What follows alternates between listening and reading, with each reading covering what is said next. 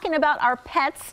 Thank you so much, Doctor. bet. And we want to move over to Margaret Wixon, Dr. Margaret Wixon with the Oregon Humane Society veterinary team. Welcome. Thank you for coming. So the hot weather, of course, tough on our pets, but boy, those doggies, they like to get outside and run too, but they kind of lose their energy in this heat. What are you guys kind of seeing at the Humane Society? Well, we try to really focus on keeping them inside in the hottest part of the day, and I think that that's just the key, is exercise them in the morning, provide access to shade, access to water. We have kiddie pools out that the dogs can go play in. That's cute. We have misters that they can go run around in, and constant access to water. That's going to be important. But really, for them. I see people leave their dogs out all day in this, and I think that's not a great idea, but what do I know? Well, it's not a great idea, and if you have any concerns about an animal that doesn't have access to constant water and shade, you can call the Humane Society, or you can call the local shelter, the county shelter,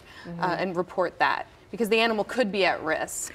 Okay, obviously dogs can't talk to us, or cats. What is some signs that they're, in distress or in need? Well, hopefully we don't get to the point that they're in distress, but they might start panting heavier than normal. They may be just kind of slowing down, especially if you take your dog out on a hike and your dog's having a little bit more trouble going up the hill than you are. That could be a sign that something is wrong. We also need to make sure that we're the surface that they're walking on. That's what I was going to ask about their little paws. Their little paw pads can get burned. Really easily. Yes, and so if you can't hold your hand on there for more than a few seconds, then it's too hot for them. Is it as sensitive as our palms? They're a little bit thicker, but if you think about them being on it constantly with their bearing all of their weight on their feet, it can damage their paws. Now, I've heard, and I don't know if it's true, that dogs can also get sunburned.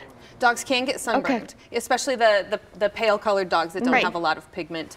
So sometimes we'll recommend you put sunscreen on the dog's nose if it's a light colored nose. Now the key is to keeping the dog from licking it off. How are you going to do that? Yeah, and so the mineral sunscreens actually work better. You can put it on and then feed him his lunch so it absorbs a little bit better. Right, but it's in before he can get at it. But ideally, just keep him out of the sun. And well, we've been talking about dogs, but what about kitty cats? They seem to like to lounge in the sun, but I bet there's a limit. Well, I think if the cat has access to shade and water, the kitty will generally be fine. They'll find a shady spot under a tree where the ground is cool to hide. So we don't have the same problems with cats in terms of them being tied into the backyard or taking them on long hikes. Now, if you have to transport your cat in a carrier, even in a cool car, if the cat is in a carrier and the sun is oh my gosh, beating down on the carrier. Can we talk about that again? Can we talk about not leaving your pet in the car? Don't leave your pet in the car. It's just not worth it. Not even for a minute, No, honestly, in this kind of heat. Leave them at home. I know they want to go out and they love the car, but leave the pets at home. Yeah.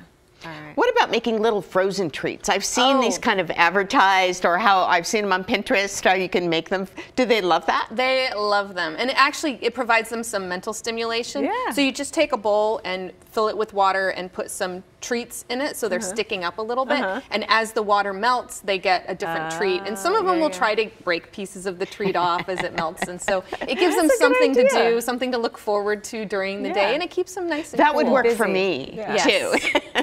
We would like to do that. All right, so Dr. great. Wixon, thank you so Thank much. you. Those are great tips. Thanks for all you do as well. Thank for you. all of our little furry friends.